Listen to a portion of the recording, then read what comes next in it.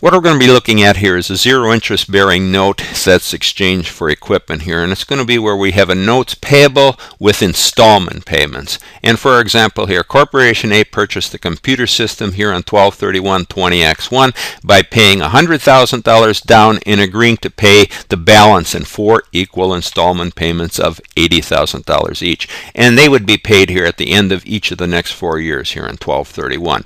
And it's assumed that there's an interest of 8% implicit in this purchase price. Here we're going to be looking again at a zero interest bearing note where there's no stated rate of interest on the note exchanged, but the interest is implied in the price exchange here. They exchange the note here, and the note calls for 4 payments of $80,000 each, and also there was $100,000 paid down here to purchase this computer system. So let's go and look at what we have to do here to determine the capitalized value of this computer system here, and also the the interest that would be charged here on this note here, at least from Corporation A, the debtor's perspective here, where they issue this note in exchange for this computer system, and they have to come up with the effective interest that they're going to be paying on this note. So again, the note has installment payments. There are 4 payments here at $80,000 each, so that would be a total of $320,000 paid on the payments, plus there was $100,000 paid down. And again, we have 8% interest rate that we're going to be looking at here. Okay, so let's look at it here, and let's first start out with this notes payable, where we got the $80,000 4 payments. That was $320,000. So that's what we're going to be looking at as our cash payment here on this note. Now, to determine a discount on this notes payable, what we have to do is we have to take the present value of these annuity payments here. There was $80,000 payments here at 8% over 4 years. Stick that into your financial calculator, or in this case I'm using Excel here, and you discount those as $80,000 annuity payments back at 8% over 4 years. Their present value here is $264,970. Okay, so first off, we're going to have to look at a discount on this notes payable here. So we've got the note payments here, $320,000 compared to their present value here of $264,970, and you can see here we have a discount on the notes payable here of $55,030. Payments here are greater than the present value of those payments. So the discount on notes payable, $55,030, and that we're going to have to, that's going to be our effective interest that we're paying on this note, and we're going to have to amortize that. But before we do that, let's go and let's determine what the capitalized value of this computer system is here. Okay, so what we do is we take the present value of those payments that we calculated, that would be up here, plus the down payment of $100,000. So that's going to give us a capitalized value up here, $364,970. So that's what we would capitalize on our balance sheet here for this computer system. Present value of those annuity payments, $264,970 plus the down payment of $100,000. So that's what we had to do here, is we had to discount those payments back, those annuity payments back here, as we call it, based on that implied interest rate here that was implied on the note. There was a zero interest bearing note here, but there was an implied interest rate. Okay, so the next thing we have to do is we have to determine or look at our schedule here for the note discount amortization. Remember, that was the $55,030 here. We have to amortize that. So let's go down and look at our amortization schedule. And again, we're using the effective interest here for amortizing it. So what we would do here on our schedule, we would start out with our balance here. That's the present value of those payments, and we of $264,970. That's what we calculated up above here. And then we have to amortize those 4 payments down here to a zero value here at the end of the 4th year. And what we would also have on our amortization schedule, we have the payment amount. Those 4 payments here, $80,000 each at the end of the next 4 years here. Total cash payments here of $320,000. So to determine our effective or interest here on this note, we use that implied interest rate here of 8%. That's what it's implied here in a note. So to determine the interest expense here for the first year, just take the beginning balance, $264,970, times that implied interest rate here of 8%, and you're going to come up with an interest expense here of $21,198. So compare that to the installment payment payment made here of $80,000.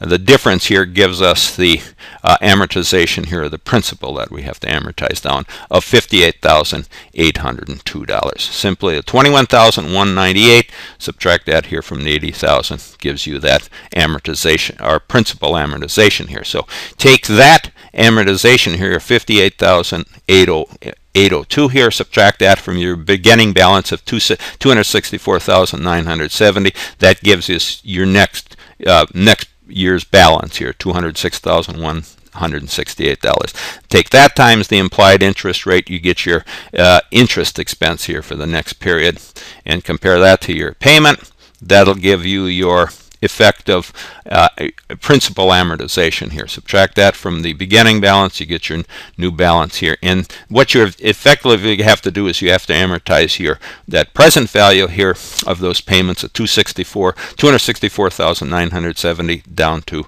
a zero amount. So if we look at the summary on this table here, you see we had our cash payments here, $320,000 for over the 4 years here, and then the actual interest here that we're going to record here for this note here on our income statement is going to be $55,030 over those 4 years, and that happens to equal the discount that we calculated on the note here.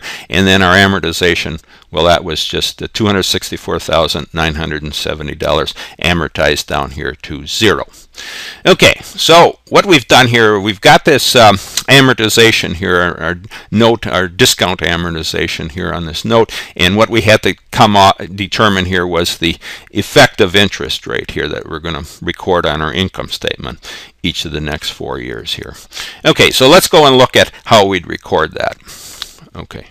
Moving up here, again, Corp A exchanged this note for the computer system here. And all we're going to be looking at is recording the purchase here, those cash payments that have to be made, and also the interest that we're going to have to interest expense on this zero interest bearing note. So starting out here with our purchase date here. So we would set up our notes payable.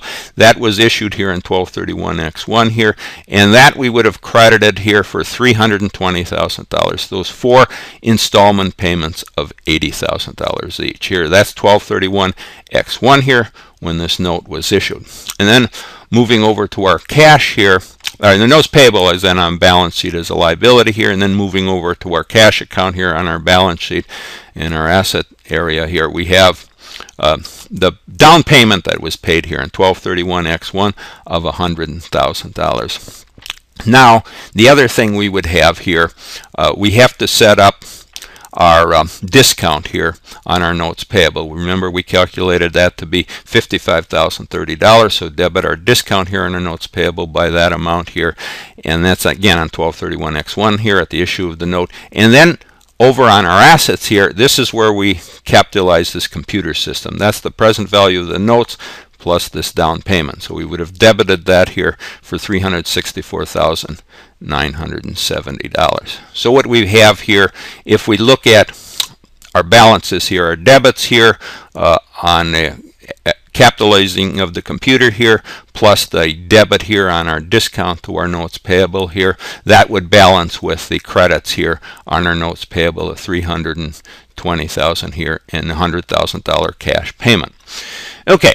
So we've taken care of recording this here at the issuance of the note here. And just again here, just to look at this capitalization of this computer system, remember those were those payments here, $264,970, the present value of those payments, those 4 payments, and then the down payment here of $100,000. So that gave us our $364,970 capitalized amount here. And then I'm not showing the depreciation here, but this would have to be depreciated based on the computer system's life here, less any salvage value here. I'm not showing that. All I'm showing is the purchase here, the payments, and the interest that we charge. So let's look at those payments here. So this is where those $80,000 payments, so we'd reduce our notes payable each period here by each year here by $80,000 cash payment here, years X2 through X5, and then debit our notes payable, reduce our notes payable by that amount, and then the cash payment that would have to be made here, reduce our cash account by $80,000 each of those next 4 years here. Again, years X2 here through X5. Those were those installment payments that we're looking at. Now, the other thing we have to deal with is the actual interest expense here on this note. And again, what we would do is, this comes off our amortization schedule here. So our discount to our notes payable, remember we started out with $55,030 here, and then we amortized that discount here. Starting out, first year was $21,198. If you go back to your amortization table, you end up here with $5,926. So you credit or you reduce your discount by that amortized amount here each year here, and then the debit amount, the associated debit amount, we go through the interest expense here on our income statement. Debit that here by the amount of the reduction in your discount. That is what you recognize as interest expense on this zero interest bearing note on your income statement. Again, years 2 here through year 5. Again, discount that we had to calculate based on those $320,000 value of those 4 payments here. We discounted those back here to the issuance of the note here, and they were worth $264,000 here. And then what we would do is we just subtracted that here from the $320,000 worth of payments, and that gave us the discount here that we had to amortize. And again, over here on our income statement, that interest expense here, that was based on that 8% or the effective interest rate or the implied interest rate here on the purchase price. Now, the zero interest bearing note didn't have any of those, any implied, well, it had only an implied interest. It didn't have a stated rate of interest. But what it did have are those 4 payments that were required here of $80,000 each. And okay, so that takes care of our recording here, calculating and recording this zero interest bearing note that was exchanged here for this equipment or this computer system, and based on the installment payments that were required here to pay down this zero interest bearing note.